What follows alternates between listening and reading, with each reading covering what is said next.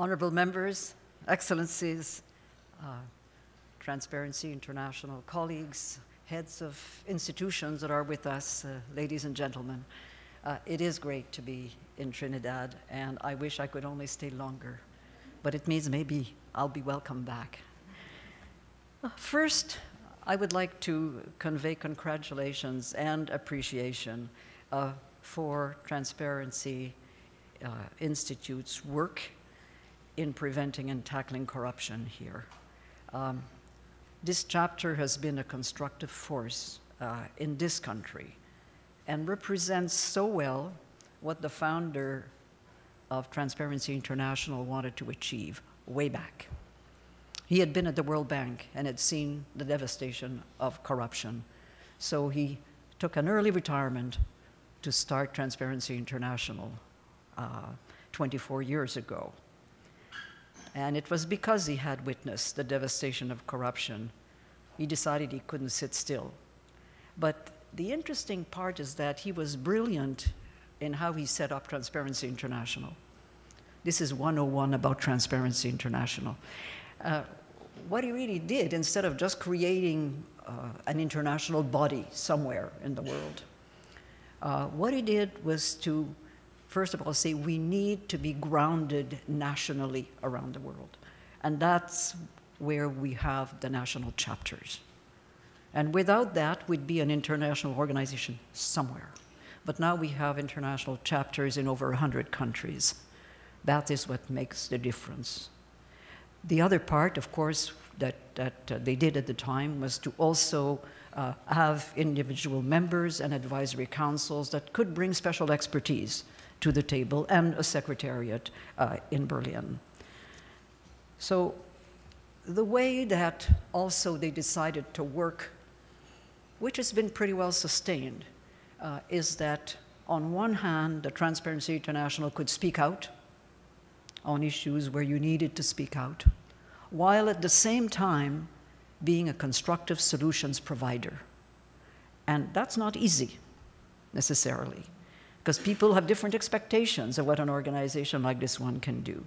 But I think that having the two made it possible for us to be the constructive force that I was speaking about.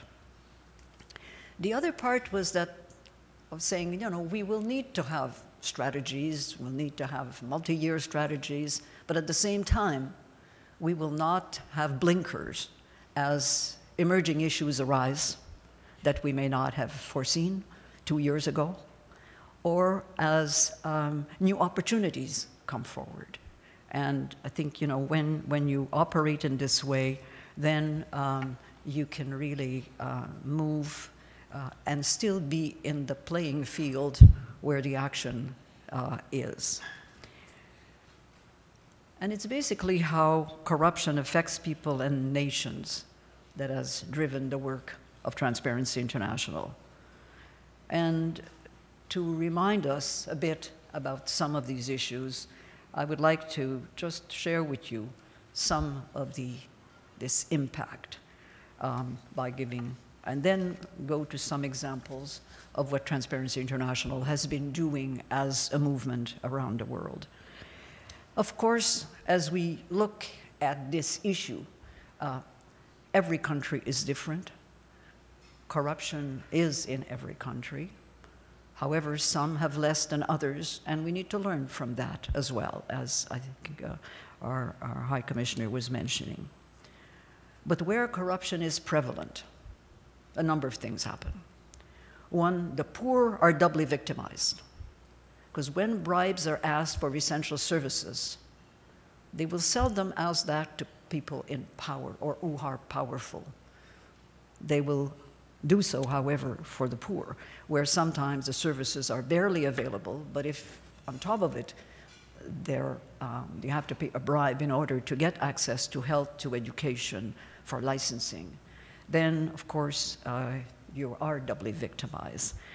Transparency International does a barometer, which we call the People's Survey. It's always over 100,000 people in anywhere from 100 to 107 countries. And what we keep finding is that by asking the people whether in the last year they had to pay a bribe, 1 out of 4 said they did. In the countries where corruption was more rampant, 3 out of 4 said they had to bribe in order to gain access to essential services. So it means that in many cases, if you don't have the money, you don't access the services, of course. And just one point which I always found interesting is that in countries where corruption is very high, what we see is only about 50% of the children finish primary school. Therefore, they're being robbed of their future, and at the same time, they become fodder.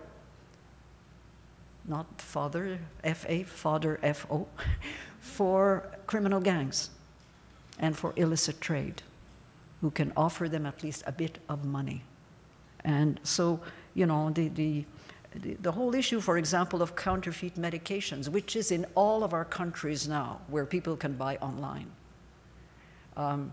WHO indicated that about 700,000 people die every year just from counterfeit, just from malaria and tuberculosis. So when you multiply that by a whole lot of things.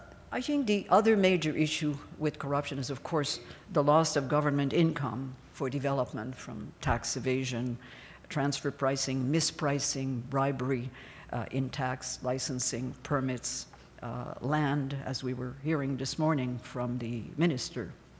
But just on tax evasion, because that touches every country, yours and mine. The assessment is that it's about 3.1 trillion per year, which is lost around the world for tax evasion. And that there's over about 21 trillion, as estimated, held in tax havens. That was by the end of 2010, according to the Tax Justice Network. So money being siphoned out for, that is not there for development, of course, creates major, major problem.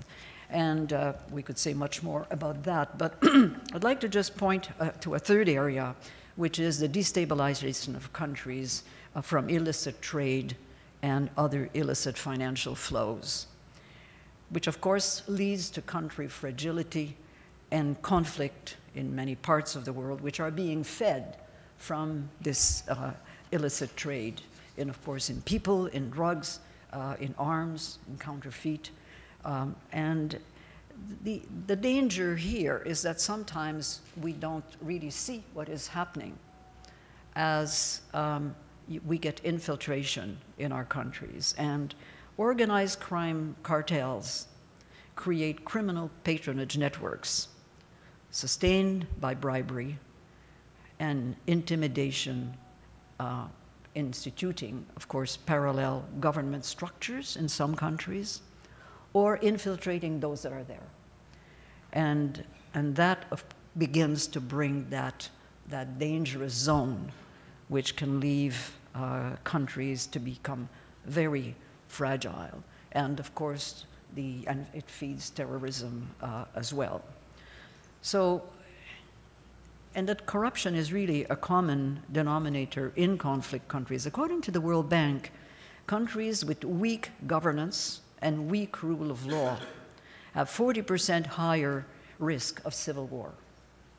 And that's something to keep in mind, you know, that we need strong institutions, we need good governance, and we need strong. Now, coming to the work of TI, I think we have worked as a movement to keep the corruption issue on national and international agendas. I'll come back to that. And to develop, publish, and use in our discussions tools, guidelines, programs that can be helpful. To advocate, as a third area, on specific issues, and of course to increasingly mobilize society. I think for many years we worked at the national level and felt that, okay, that's where the action is taking place. And then we realized, of course, that programs and services are delivered locally by local governments, so we introduced that aspect into our work of dealing with how to help local governments, or the governance of, not just the governments. But then we realized that if the people in our countries are not involved and see themselves also as bringing solutions and as not tolerating corruption, then we could work at the top, but it doesn't always trickle down, and that you need to work at the two levels with the people. Now, some examples in relation to these areas that I've mentioned. In terms of keeping corruption on the national and international issues, of course, our Corruption Perception Index is the one that's best known. And I know when I was chair of TI, the countries that were doing well, I didn't hear from. The countries that were at the bottom, I get sometimes a call from the president or the vice president saying, the methodology's got to be wrong. You know, it can't be. It can't be true. We cannot be the last. And so the barometer I mentioned before. But what's also interesting is that a number of chapters have instituted their own surveys, which can go deeper and be more specific. So that also adds to the idea of keeping the issue of corruption right on the agenda, because it's easy for it to disappear. Then, when I say we've developed a number of tools and institutions, I'd like to go back to actually hearing the minister this morning, and I was pleased to hear that the justice system and the rule of law and the role of law has to be preeminent and number one in what we're talking about. And this is what we have been, right? And we have, in this situation, you know, we in our advocacy, of course, say that the judiciary has to be independent, impartial, professional, properly resourced, transparent in how it works, in order for it to be working and to not have impunity. And of course, the police, as in some countries, the police are at the top of those that are perceived to be corrupt. And if the justice system, including the police, is not seen by the population as there to protect the population, then of course it can be a problem. So I think the police is a very important element of our society, and I think that support to the police for it also to be independent and have the capacity in all its form to be able to do its work and ensure that we are all kept secure. One issue in relation to attorneys, investigators, and the police is the whole area of economic crime, which is very sophisticated. And I think that, you know, one needs to make sure that these institutions have the right capacity to be, and are as smart, if not smarter, than those who commit economic crime. And to be able to detect it is not always easy. In terms, I'd like to move to national state institutions beyond the justice system.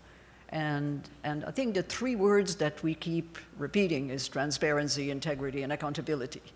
And in terms of transparency, to make sure that the people of the country have the information that they need to have, because the government is there to manage the people's resources and to deliver the services that people need. And therefore, the people need to have the information.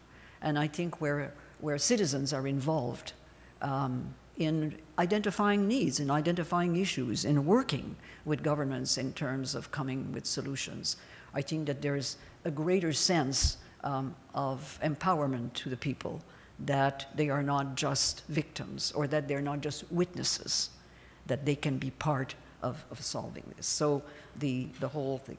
What Transparency International has done, I'll just give one or two examples here.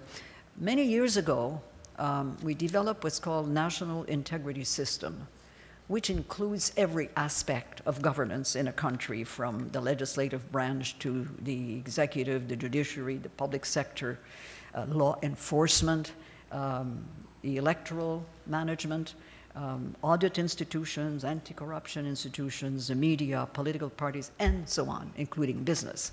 And this is a completely, a complete system in terms of the governance of a country. And it's been used quite extensively by our chapters in a number of countries, and with the support of the government of those countries to do an assessment of the corruption situation in a country, and an assessment of what's available to fix it, or what are the gaps in terms. And so this is one that today remains, after many years, very vital. We've also, I was mentioning before, the local government, realizing that that was something that we had not tackled seriously, developed what we are calling guidelines for local governance integrity, which also mirrors, in a sense, the national system, but applied to the local governance. And we worked with, of course, cities, experts in the field in developing those. And now the question becomes, how can we all ensure that these are made fully available to individual cities? They don't need, they can look online, but the promotion of that is one of the things that we advocate for. I'd like to make a point on procurement.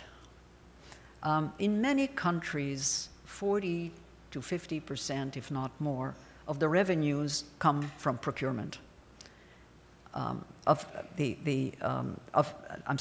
40 to 50% can be lost to procurement, and this is 70% sometimes of the budget of a country is on procurement and construction.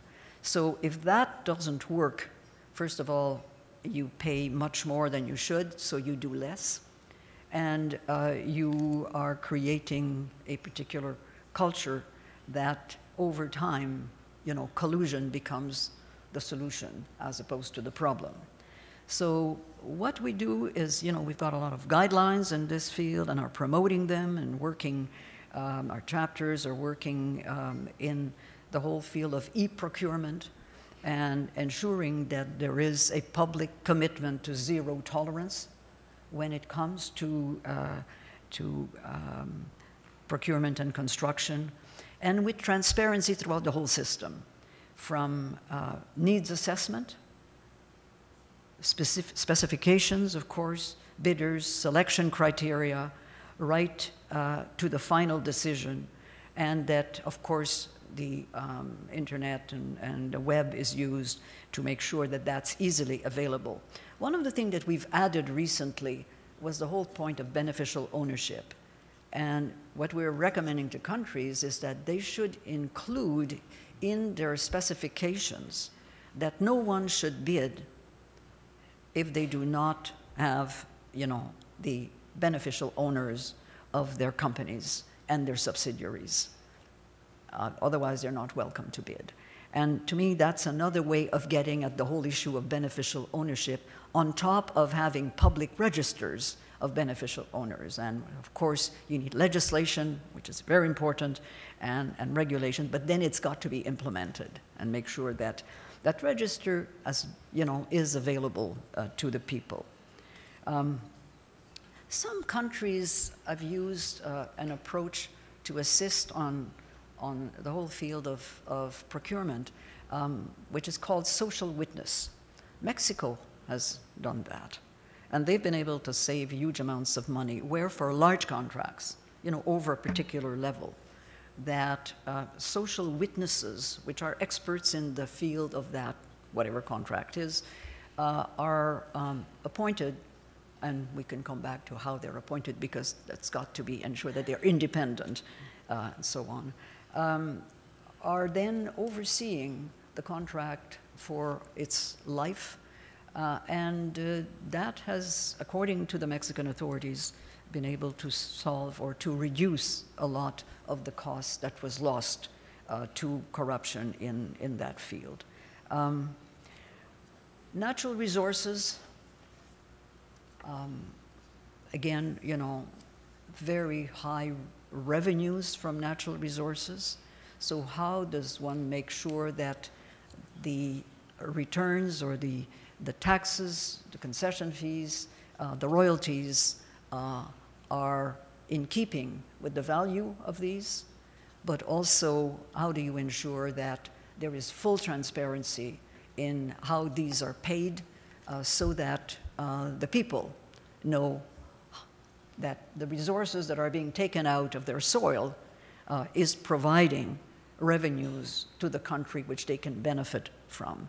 So the whole area of publishing what you pay, publishing the operations aspect by the natural sector, natural resource sector, to us is vital, because otherwise we have seen in some countries where when a mine closes, not one penny was paid in tax, royalties, or concession fees because of the kind of contract that was negotiated at the front end. And if that fails, for whatever reason, was it lack of capacity by the country? Was it bribery by the company? All of the above and more, then of course it's a major, major issue. I'd just like to say a point or two on what some of the chapters have been doing, and the fact that an idea sometimes starts in a chapter and then is multiplied. The ALACs, you know, the Advocacy and Legal Assistance Centers, started in one country by a chapter, and then other chapters have said, gee, this is a great idea. We'd like to do that too, so that people who have an issue and who may not trust the agency of the government responsible for them to report that may feel more comfortable to do so in an institution like one of our national chapters. And I think this is a very interesting idea. National Defense, our chapter in the UK, supported by the UK government, started with NATO, a very substantial program of training for mid-level defense people who work in highly corrupt country and in fragile and conflict countries. And you know, this can be used by other defense departments in other parts of the world as well. So it's a one that is something which is there. So I guess my point is that, you know, a good idea can start in one chapter and then multiply. And I was very interested, Dion, in your point this morning about the integrity in schools. And I'd like to have a special welcome for our young people, because I feel that young people are not just our future, they are our present. And I have seen how young people at primary school level were able to influence their parents when there was a particular kind of curriculum. And I think that we think that they're just, well, they're going to learn something so that when they're adults, they're going to behave differently. I think that they can be a very powerful force of nature to make a change. And young people, especially at primary level, are very persistent. And when they go home, and they can, you know, promote what it is that they have learned. So.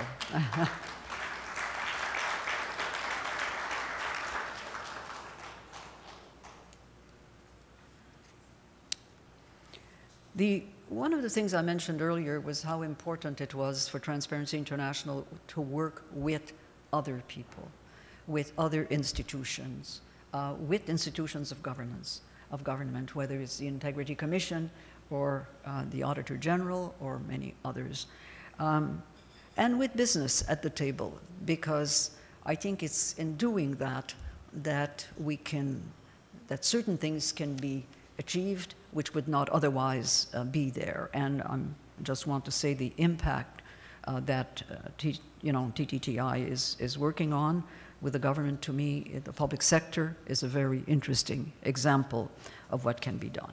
And of course, our ambassador, our High Commissioner from Canada talked about the conventions, and Transparency International was very, very active, especially but not only in the OECD Convention, and then of course in the UN Convention against corruption, which we felt OECD was important, but then you needed to be at the international level, and that convention became very important.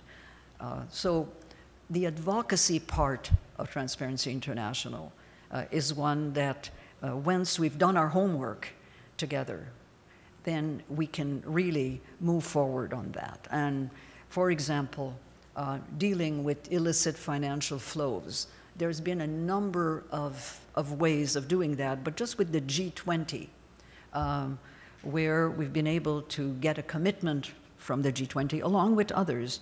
And the G20, I think, was very ripe for that, was to deal with the beneficial ownership. And countries are introducing legislation in many parts of the world to have registries of who are the beneficial owners of companies, but trusts as well, not just the company. The multilateral exchange of information, working with the OECD, the multilateral exchange of information on tax.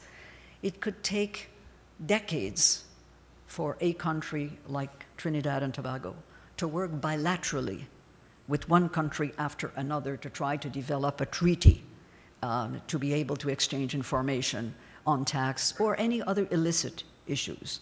So, you know, to us that was very important. And the other one was the due diligence of banks so that they know their clients, because a lot of money circulates there. And a more recent area of interest has been on the facilitators of illicit financial flows. That is accountants, lawyers, and real estate in particular. It does take three to tango in this particular case. I know it's complicated to have three, but it does happen. And another point I'd just like to mention is the Sustainable Development Goals. And again, we're together advocating that if goal, first of all, to have goal 16 on justice, on anti-corruption, on transparency, and what we're saying is if goal 16 is not achieved, the other goals won't get there. The success will be very mitigated and may not be there at all. So working on that, I think with a lot of other institutions, I think is very, very important. I'd just like to say a few words about the business sector. They can be the perpetrators, but they can be the victims, and they can be the solutions providers as well.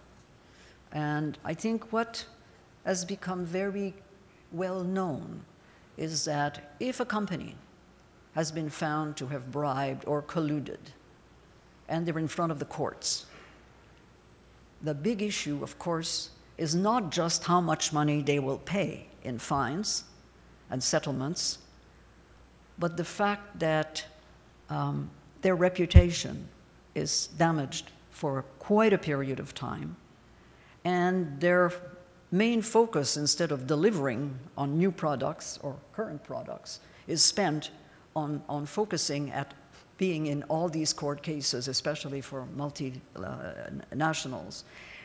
But also because of some of the legislation in a number of countries, those that have been found directly to be the bribers are finding themselves in jail as well. So on one hand, you've got this particular situation, which businesses are learning from, but also a number of leaders have decided that it's good business to be clean. It's good business to have a strong anti-corruption program with good compliance capacity, with the leaders at the top making sure that they do not just say zero tolerance of corruption, but make it happen on a day-to-day basis with their teams around, and right to the front line. And that the front line knows that if they say no to extortion, they'll be protected at the top because they may not get that contract. But if they say yes, they'll know that they've got their hand in the meat grinder and the body will go through over a number of years, especially on big projects. And so I think that it's important to work with business to ensure that there are more and more of those leaders who want to see their sector to be one recognized as being clean. And we developed many, many years ago what's called the Business Principles for Integrity, which are led by some of the leaders of industry, supported by the Secretariat in Berlin. And like an SME version has been developed, because there are many more small and medium-sized enterprises around the world than big businesses. And it's not easy for them to give themselves the tools that they need to be able to deal with corruption and to deal with extortion when they're providing services. My final point is on citizen involvement, as I mentioned earlier, with special attention to young people. What some of our chapters have been able to do, first of all, I think that this is something that we believe that one does not have to tolerate corruption, and one has to be part of the solutions. But people need information, so access to information is vital. If they're going to be part of what is needed to deal with the issue of the culture of corruption, you need to have the people involved. They need to work in groups. So civil society organizations are very important. And at the other end, the government has to be not just in a listening mode, but also to invite the people in working with them to find the kind of solutions that are so important.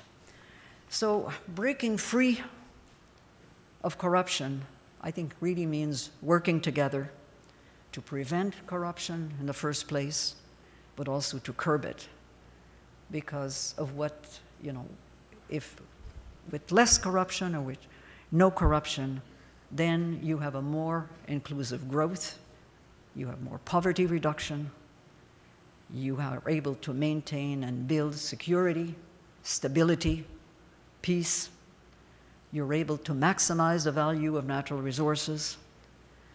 You're able to protect a country's financial resources for its development, and that means that all revenues, budgets, disbursements are fully in the window, available for everyone to see and examine.